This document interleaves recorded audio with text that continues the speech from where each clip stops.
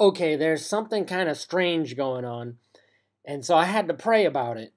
And what I was praying about is, why is it that there's so many people and the devil has such a stronghold with this teaching that the rapture happens first? In other words, we're all taken out before the mark of the beast, before any trials come. Why is the devil pushing that? Why is that lie so prevalent? And I was praying, I was asking God, and the Lord, you know what the Lord told me? Out of nowhere, the Lord spoke to me, and he said, the wise and the foolish builder. That's what he said. And he showed me how the wise builder, now if you remember this parable, it's like, I think it's in Matthew, it's in Matthew 7, Matthew 7, 23 to 25, and it's also in Luke 6:46. And there's two people. One is the wise builder who dug down to the rock and built his house on the rock. And the other is the one who just started building right on the sand. And now here's the thing. When the storm comes,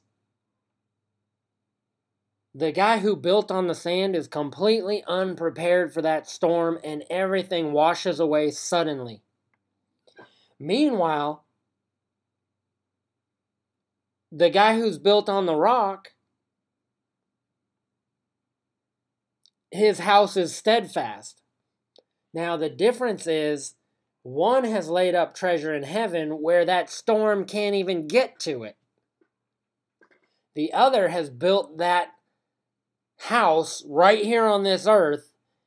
And so, for example, let's say you got a disobedient Christian who spent the last 20 years, he's a multimillionaire. He has homes, he has buildings, he has businesses, but he's never really obeyed God. When the mark of the beast comes out, either he's going to keep everything and take the mark of the beast, or he's going to lose everything. Meanwhile, the wise builder has his inheritance in heaven. But here's what the Lord's been showing me.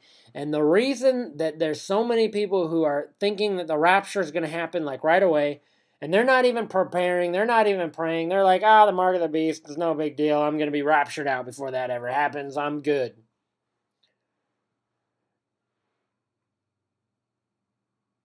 Well, what's going to happen when they don't get that rapture that they're hoping for? What's going to happen when really the reality is, oh my goodness, all hell breaks loose? Meanwhile, those who believe and know that, no, I know the Lord, I want to go through my trials so that I can attain to a greater resurrection. That's what I'm all about.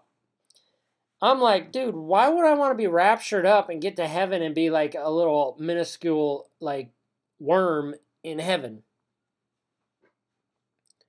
Meanwhile, the Apostle Paul, he was shipwrecked, he was beaten and left for dead, he lived in prison, he went through trials and hardships, and at the end of it, he was put to death for his faith.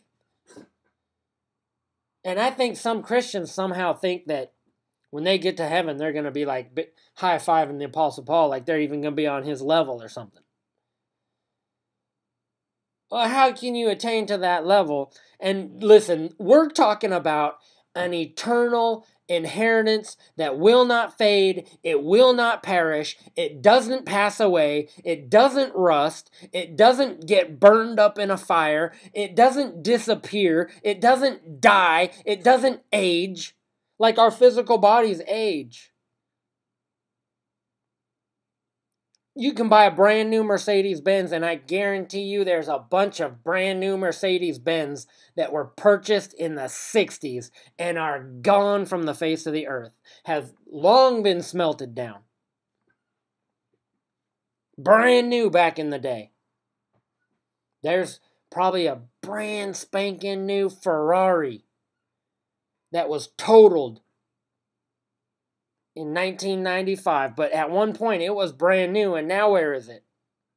Point is, The things of this world fade, perish, and disappear. But God promises an eternal inheritance that never fades, never rusts, never goes away. I don't understand why these Christians want to be raptured up before they get a chance to attain to a greater resurrection as described in Hebrews chapter 11. The Bible says in chapter 11 of Hebrews that some were cut in half. Some were chose to stay in prison. Apostle Paul. You know, Paul at one point, he appealed to Caesar, and they told him, listen, Paul, if you don't appeal to Caesar, this matter that you're talking about is no big deal. We could let you go. And Paul said, no, the Lord told me to appeal to Caesar. I'm staying in chains, and you got to send me to Rome. And so Paul chose, by his own obedience to God, in order to gain a greater resurrection, to stay in jail and to appeal to Caesar.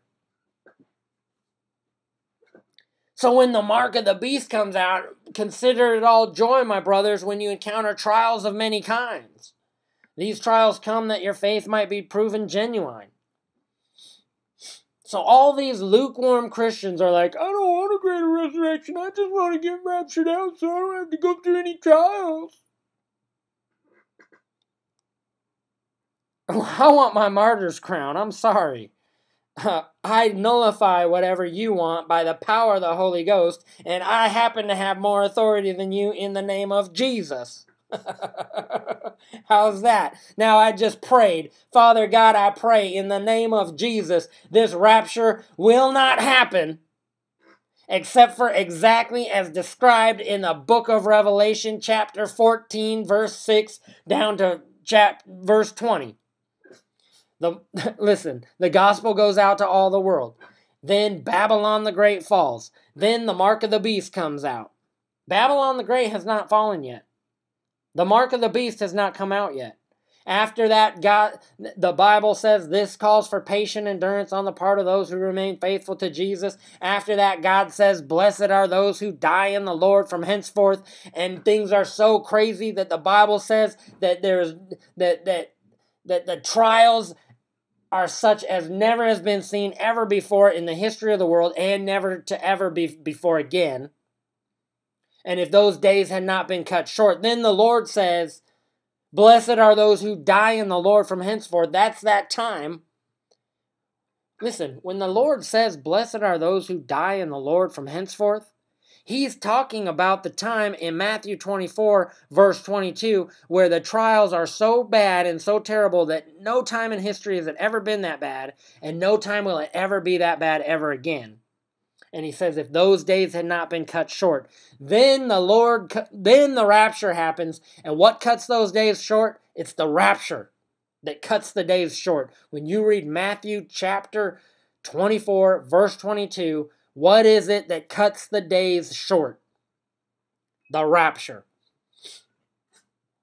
So in Revelation chapter 14, starting in verse 14, what is it that happens right after God says, blessed are those who die in the Lord from henceforth? The rapture. I'm sorry, but I want my martyr's crown. And I know it's going to be hard. I know it's going to be some trials. I know it's going to be a difficult time. And I know it's going to require the power of God and the Holy Spirit and the grace of the Lord. And it's going to require seeking God. And it's going to require fasting and prayer. Guess what? Good news. You're not going to be able to buy and sell, so you're not going to be able to eat too much food. You're going to have plenty of time to fast and pray. Aren't you glad? I'm glad. I'm looking forward to that time. I've had times where God had me fasting for extended periods of time, and I know that if you wait on the Lord, He will renew your strength and you will rise up. I've been there. I've done that. I've had times where God told me, walk away from everything you have. Just walk away.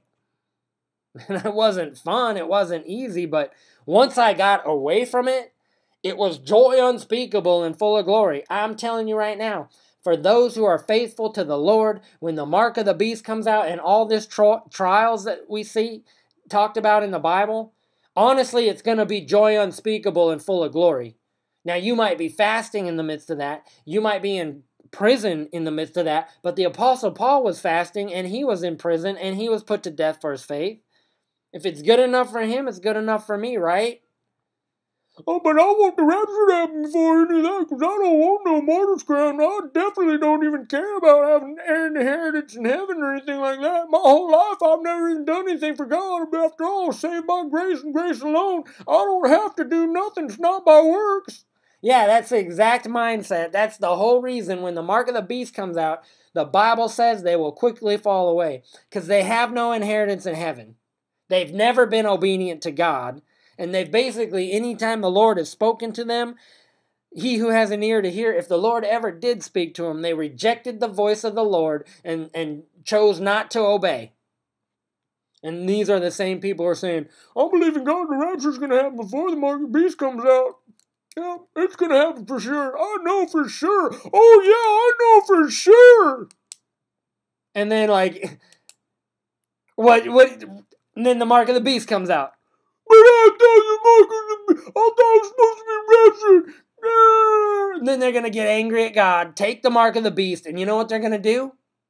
They're going to turn in everybody they know who's faithful to the Lord, and they're going to be just like Judas Iscariot, and the Bible says brother will betray brother even unto death, and these people, they will have shed the blood of God's prophets and saints, and the Bible says, that's what the Bible says. As a matter of fact, you know, you've never seen more hate than when the counterfeit is faced with the genuine. And the counterfeit realizes, I'm the counterfeit?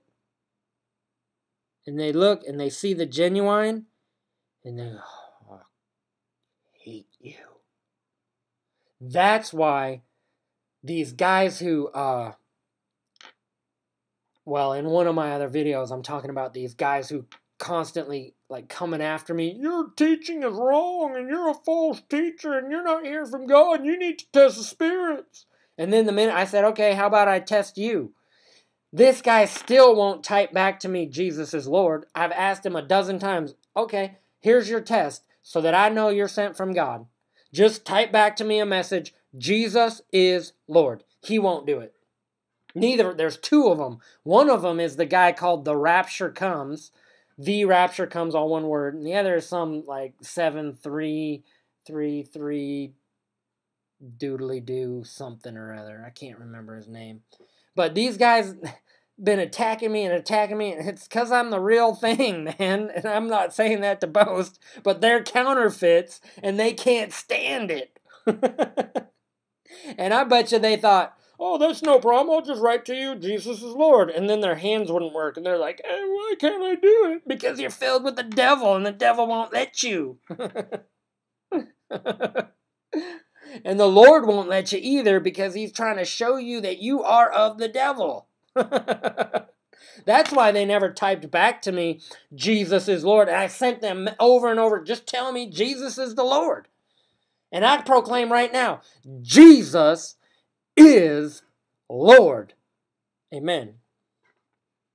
Amen.